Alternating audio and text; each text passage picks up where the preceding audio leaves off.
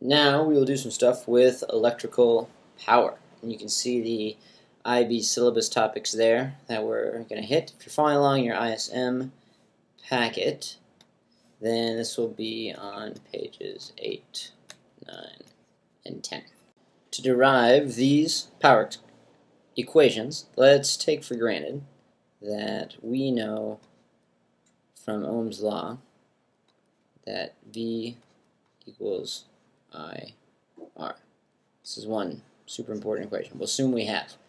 And another important equation is a simple power equation, PIV. Let's assume we have this. From these two equations, you can then get two other important ones. For example, let's say that we want to substitute in for voltage into our power equation here. So we've got power equals the current, and we fill in for V, that's equal to I R. So then another important power equation that we get is P equals I squared R. Nice to memorize. Then you could also rearrange this, if you needed to, and say that V over R is equal to I. And now, we could, if we wanted to, plug in for I. So now another power equation is V over R, and then this turns into V squared over R is equal to P. So here we've got 1, 2, 3 good power equations, and still our original Ohm's law, voltage, current, resistance relationship.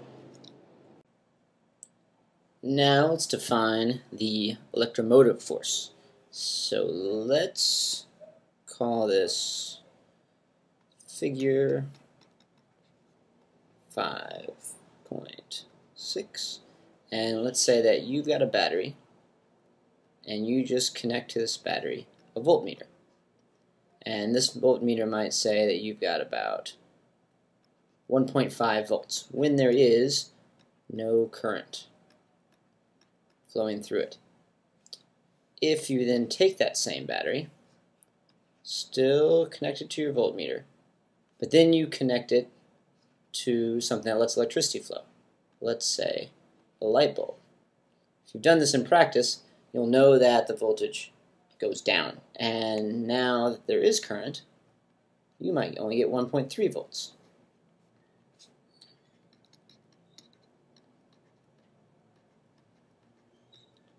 What we're going to call this original large voltage with no current is the EMF, which is also just called, it's that curvy E symbol, and that is the electromotive force. However, it's not really a force. It's just another word for voltage. But this over here, this lower, or what you might want to think of as the actual voltage when things are turned on, is always lower.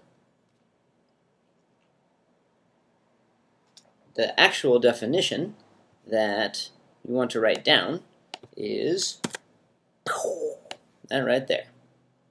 So take a minute, write that in, and you'll be a better person for it. Since we're making good progress, we'll keep going, and we will describe this concept of internal resistance, which is usually a bad thing within batteries. And let's call this figure 5.7. So let's say that we're actually going to draw a little dotted outline of our actual battery here. And within that battery, you can pretend that there's the actual power source, but then there's a little tiny resistor with a resistance R, and that is bad, and that's gonna go around to, let's say, a light bulb,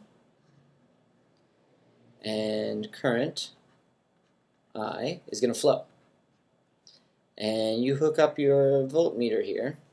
You can't hook it up inside the battery, you have to hook it up outside of it, and you know that the EMF of this battery should be 1.5 volts. You hooked it up before you turned the current on. You turn the current on, and now your sad little battery only reads 1.3.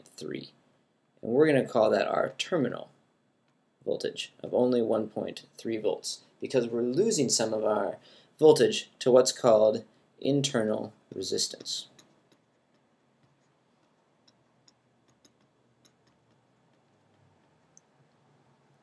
Right there.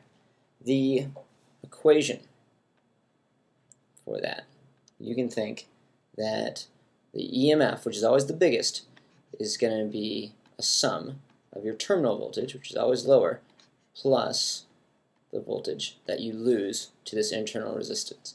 In this case, let's say that's going to be 1.3 is our terminal, and we're losing 0.2 volts, which is bad. What that can break down into is, let's say this light bulb has a resistance of R. Our EMF, or this terminal voltage, is going to be based on Ohm's law, the current times the resistance of the circuit. This lost voltage can break down into the same current multiplied by just the resistance of this little guy here. Another way to write this equation is if you factor out that current, you bring it out and you get the current times the resistance of the circuit added to that internal resistance within the battery. And you want that to be as low as possible, but unfortunately some batteries, like flashlight batteries, are going to have a pretty large internal resistance, and when you plug them in, their voltage goes way down.